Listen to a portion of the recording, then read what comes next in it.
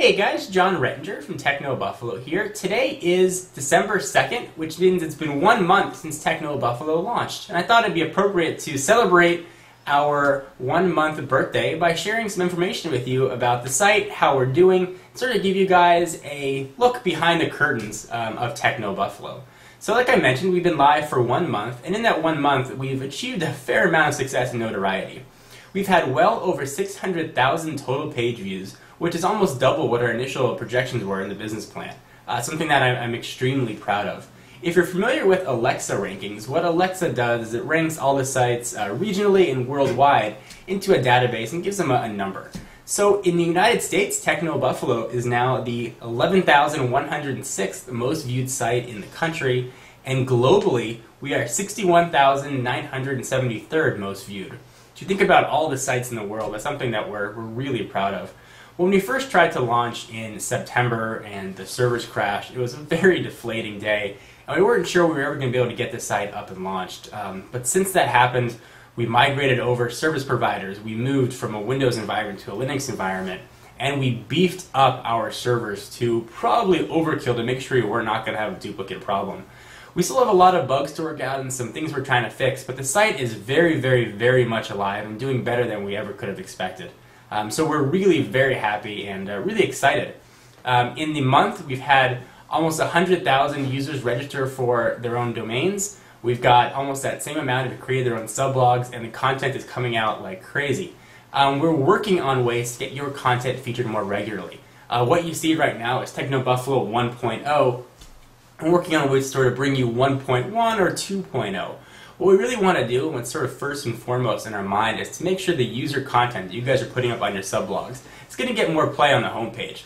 So we're working on ways in a dashboard for people to go into the user sublogs and sort of sort the content and see what's there and find what's most useful to them.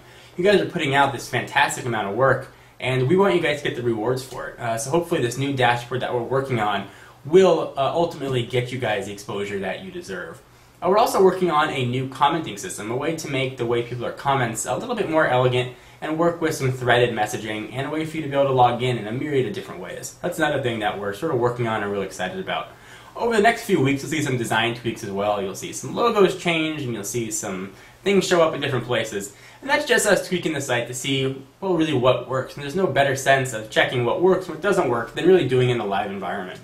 So if you start seeing things move around and look a little different, drop us a line, let us know what you think. We're really curious to get user feedback. Like I mentioned, this site's always been about you, and we're really excited to give you guys what we promised. We're also in the process of expanding. We're hiring new writers to contribute content to the site, so we should be getting content up there on a fairly regular and more regular basis.